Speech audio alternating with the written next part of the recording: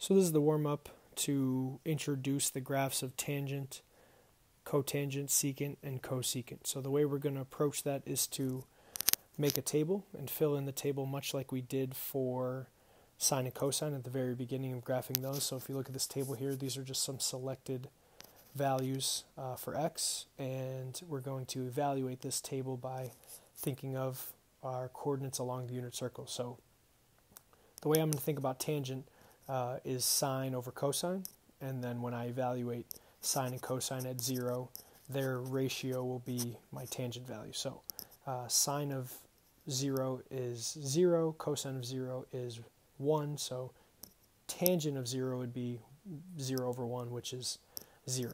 I'm not going to explain every single input like that, but that's the thought process behind how I'm finding these values, because tangent doesn't explicitly exist on our unit circle. We're going to be finding the ratio of sine over cosine at these specific inputs to evaluate tangent. So tangent of pi over 4 would be 1. And again, you can verify these just by looking at the coordinates on the unit circle and doing the y coordinate over the x coordinate. Tangent of pi over 2 is undefined. We'll talk about what that means graphically, but undefined would be the way we describe it. It does not exist is another way you could say that. And we'll take a look at what that means on our graph. And then to keep going through the table there, tangent of 3 pi over 4 would be -1, and then at pi would be 0, at 5 pi over 4 would be 1, and then at 3 pi over 2 would be undefined again, because cosine at 3 pi over 2 is 0, cosine's in the denominator of tangent, so tangent would be undefined there. And then for the last 2 points in the table, that's what I would have. And then in terms of plotting this, I'm going to plot the ones that we know for sure, so the coordinates we have, and then we'll talk about what the undefined ones would look like. So here's how I'm going to break up my graph here. Just put a tick mark at each angle we have, and 0 is tangent of 0 is 0, tangent of pi over 4 is 1. I'm going to skip over pi over 2 and come back to it. So here's what we have for the points in the table. And then at pi over 2, undefined could mean a couple different things in terms of a graph. It could be a hole in the graph, a break in the graph, like just a gap there, or an asymptote. And in this case, I could put more values in my table, do like pi over 3, and maybe values closer and closer to pi over 2 to see what the value of tangent would be. But to save the time to do that, I'll just tell you this type of undefined for our graph is actually going to be a vertical asymptote. So there's going to be a vertical asymptote at pi over 2 and 3 pi over 2. And then the only thing I'm going to do here is just go back a little bit to negative pi over 4. Tangent of negative pi over 4 would be -1. The only reason I do this is I'm going to talk about kind of where tangent lies about the origin, just so we have an idea of how to draw it. So these are the points that I have. And then what does the shape of the graph look like? You can kind of see this kind of diagonal trajectory of the graph. In order to connect that, like I said, you can plot more points. You could put this in your graphing calculator, obviously.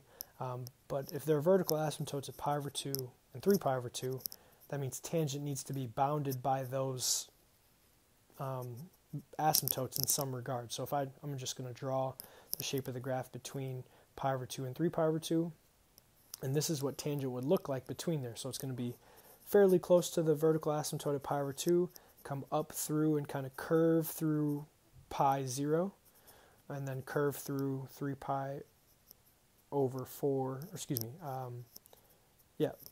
5 pi over 4, 1. So curve through that and get closer and closer to that vertical asymptote. And that's actually one period of tangent. We'll talk about why the period is just pi here in a second, but the reason I drew that point to the left of the x-axis so I can see that portion of the graph as well. That's another period of tangent, and then the one to the right of 3 pi over 2.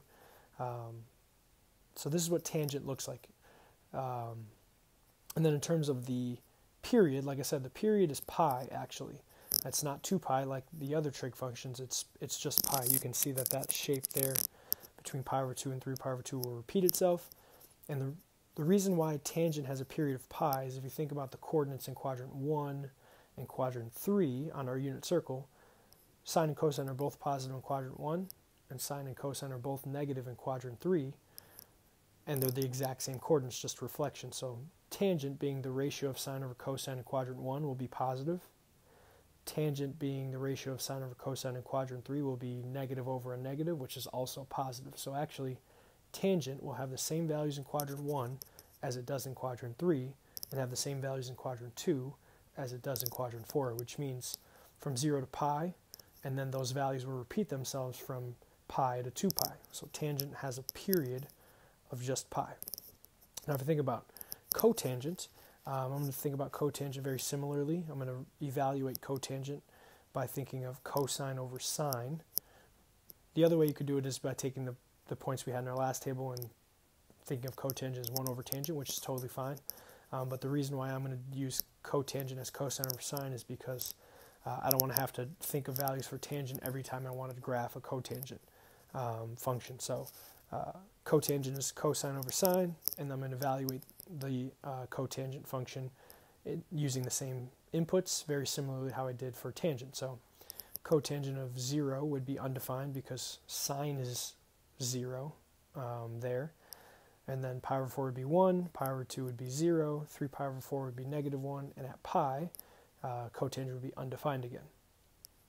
And then if I look at the rest of the table, it would follow the exact same pattern. Cotangent will also have a period of pi, much like tangent, because it will repeat itself every pi units. So these are the values that I have in my table. You can verify those using your unit circle.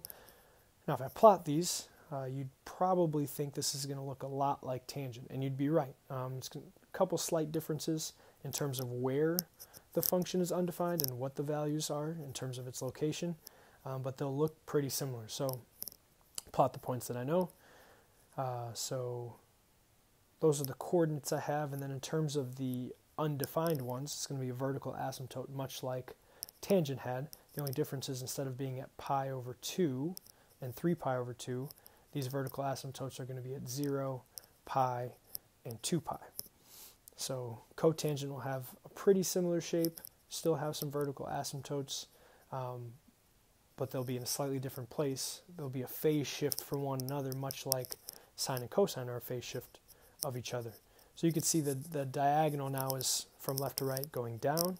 So cotangent will look a little bit more like this. It'll curve down through those points and be bounded by those vertical asymptotes. So that's technically what I have drawn, 2 periods worth of cotangent. So 1 period of cotangent is pi.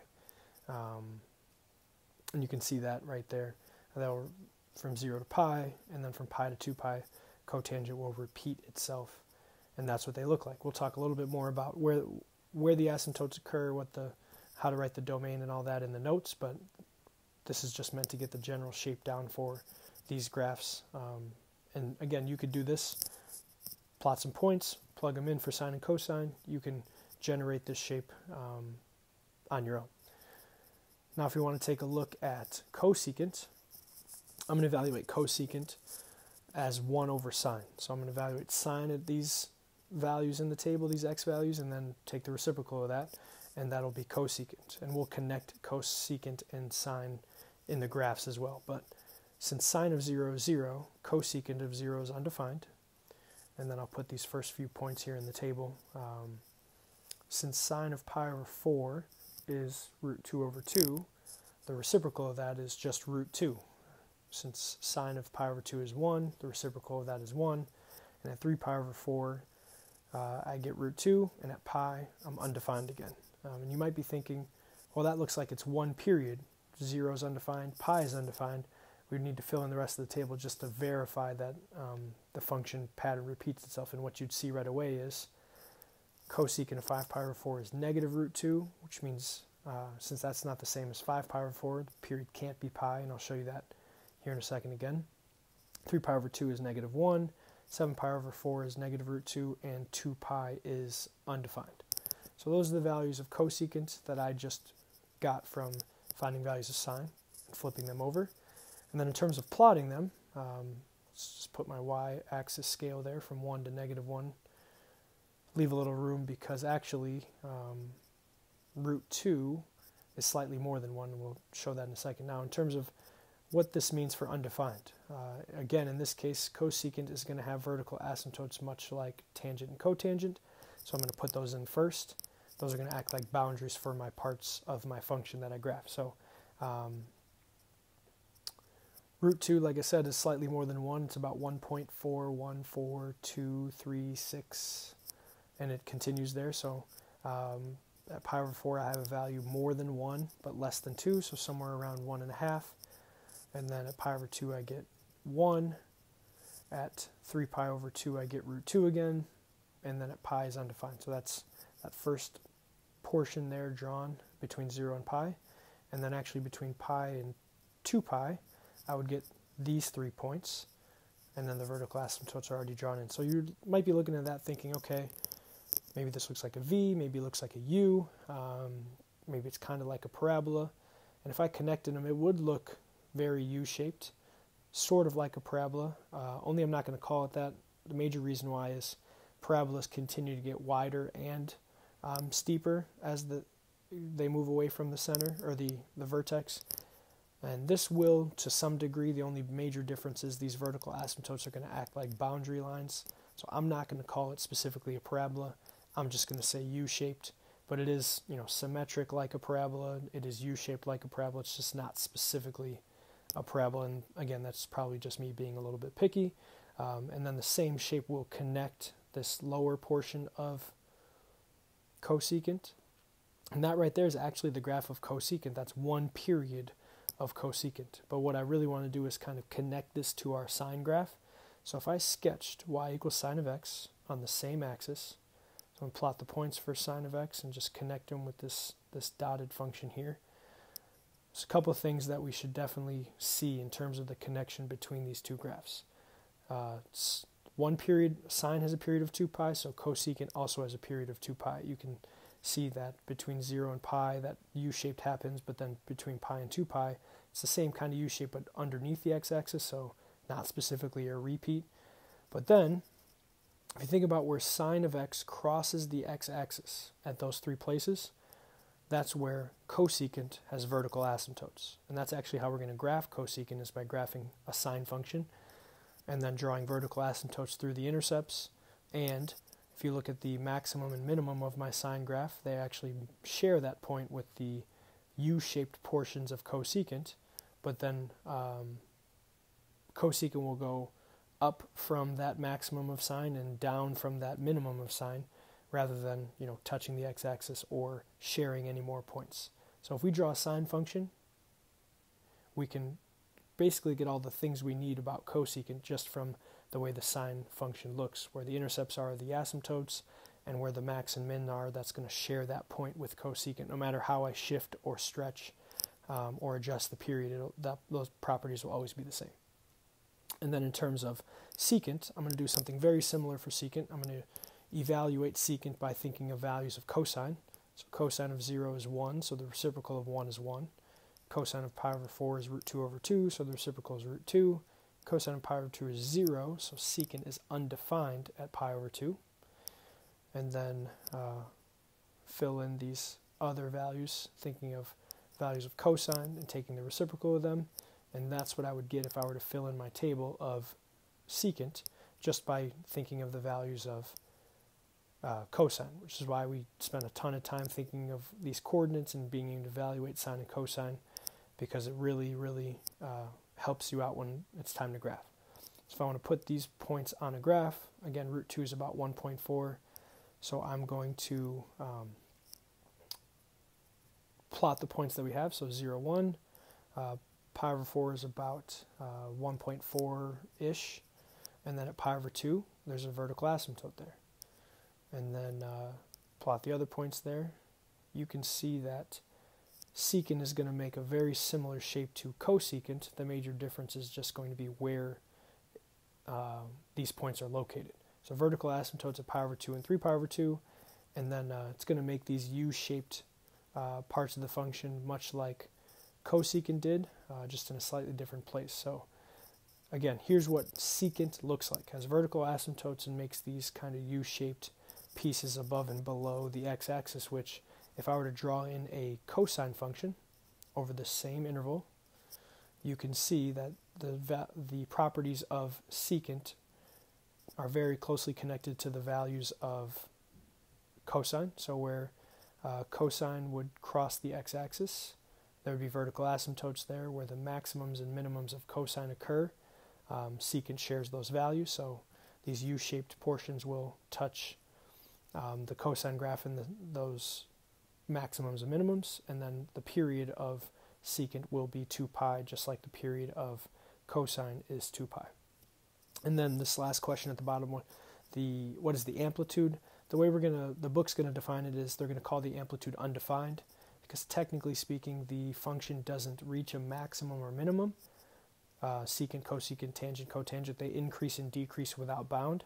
So technically, that number out in front is still going to affect the shape of the graph. We're just not specifically going to call it the amplitude, because they increase and decrease without bound. One way to describe that is that the amplitude is actually undefined. We'll spend a little bit more time graphing these in the notes, but that's an introduction to the shape of all 4 of those graphs.